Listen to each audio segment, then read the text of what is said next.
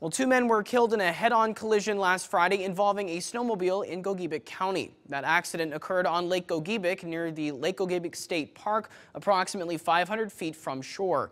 A 23-year-old male from Riverton, Illinois, was involved in a head-on collision with a snowmobile driven by a 53-year-old male from Darwin, Minnesota. CPR was initiated on both of those individuals before first responders arrived at the scene.